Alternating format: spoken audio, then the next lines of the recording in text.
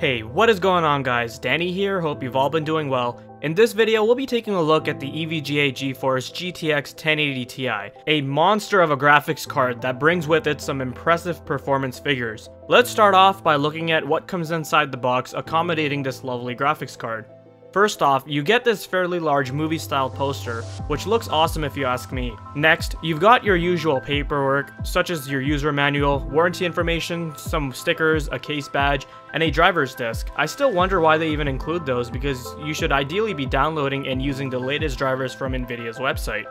Lastly, they've also included some Molex 6 and 8-pin VGA power connectors in case your power supply doesn't come with those connectors. However, if your power supply doesn't natively come with those connectors, you should really think about upgrading it before even using a high-end GPU like this. Moving on to the specifications, this card is using a GPU based on the GP102 chip of the Pascal architecture.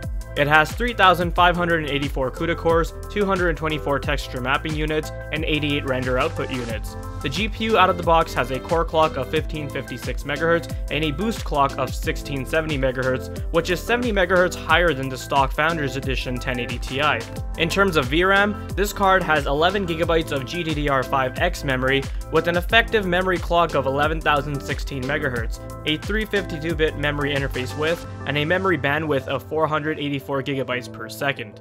Powering the card is one 8-pin and one 6-pin VGA power connectors, and this card has a TDP of 250 watts, quite impressive considering what this beast of a card can do, but more on that later. Next up, I'll be talking about the design of the cooler and the aesthetics of this card. EVGA has stepped up their game from when the 10 series Pascal cards launched with their ACX 3.0 coolers. This card is using EVGA's new Icx Cooler, offering great cooling performance and ensuring that all of the graphics card's components, not just the GPU, but components such as your VRMs, memory chips, and power delivery are all adequately cooled with no compromises. The card uses an optimized airflow fin design, which allows for direct airflow through the aluminum fins. The fins are also L-shaped, which EVGA claims this design was chosen to increase surface contact and thermal dissipation. The base and back of the card are using die-cast plates, which make direct contact with all the vital components as I mentioned earlier.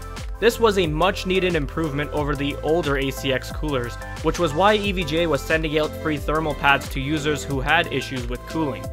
They have completely solved this problem with these backplates, which are using an integrated heat pipe, which maximizes cooling performance and significantly lowers temperatures.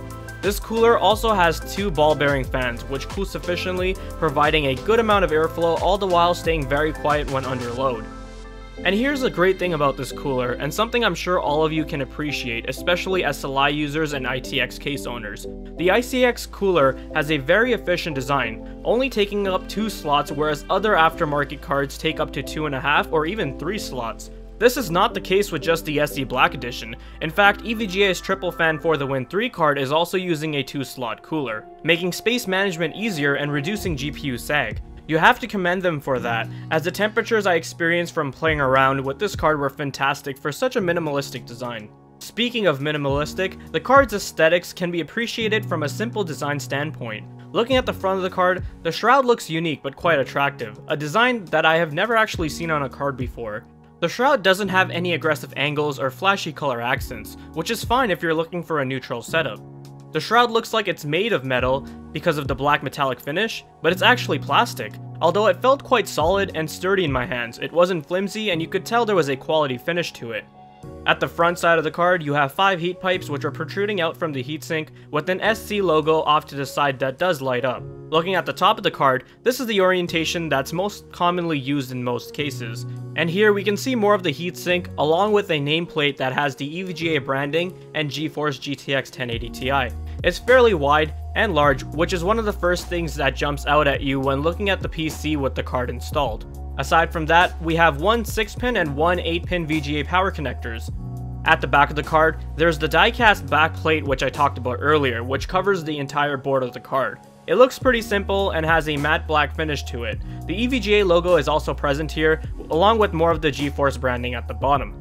There are no RGB customizable LEDs on the back plate. In fact, the only parts of the card that illuminate is the nameplate at the top and the SC logo at the front side.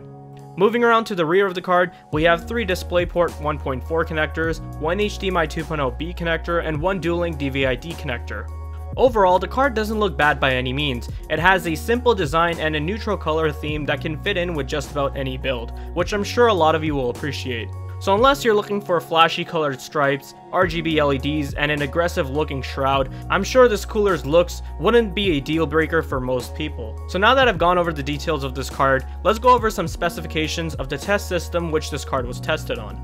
For the CPU, we have an AMD Ryzen 7 1800X overclocked to 4.0 GHz paired with a Noctua NHD15 cooler.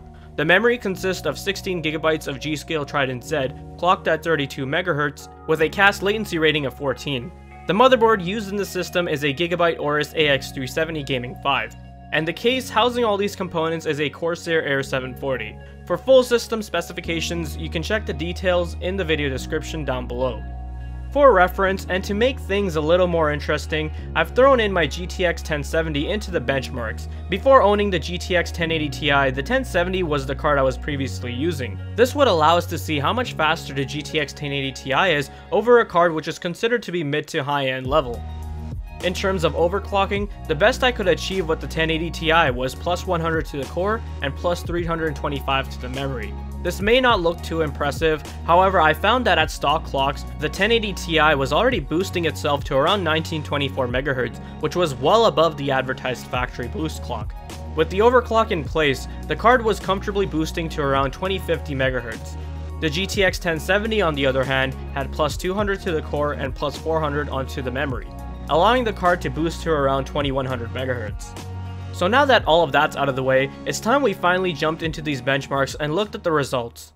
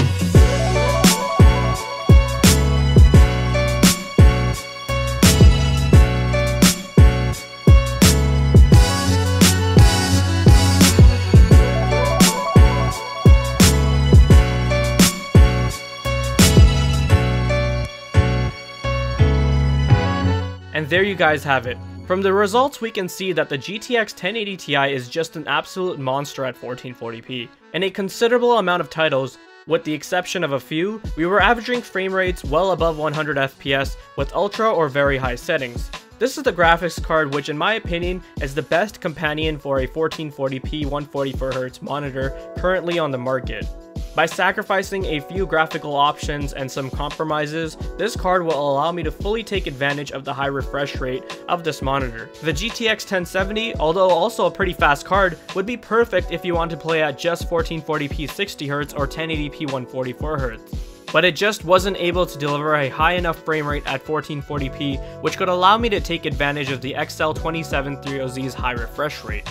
From the game averages, the 1080 Ti averaged approximately 120 frames per second, so this now has me very curious and intrigued about its 4K capabilities. I'm sure a lot of you guys would be interested in some 4K benchmarks, so be on the lookout for those in a future video. Now I also just wanted to touch up a bit more on the topics of thermals. As you guys saw from the results, the cooler does a phenomenal job at keeping the temps low. Granted, I do have a case with a lot of airflow. The fact that with the graphics card overclocked, the peak temperatures on the GPU we saw was just 67 degrees Celsius, and in my opinion that's quite impressive. In conclusion, I am very happy with this card. It delivers a very high level of performance and gives me quite a lot of options when it comes to which resolution I want to play my games at. If you're looking for a card that will give you the absolute best performance, offers great cooling performance, and doesn't look overkill in the aesthetics department, then this card is for you. Well guys, that about wraps up the review of the EVGA Geforce GTX 1080 Ti SC Black Edition. If you enjoyed this review and found it informative, then hit that like button. Let me know any thoughts or comments down below, and if you're interested in seeing more content like this, then make sure you're subscribed. Take care guys, and I'll see you in the next one.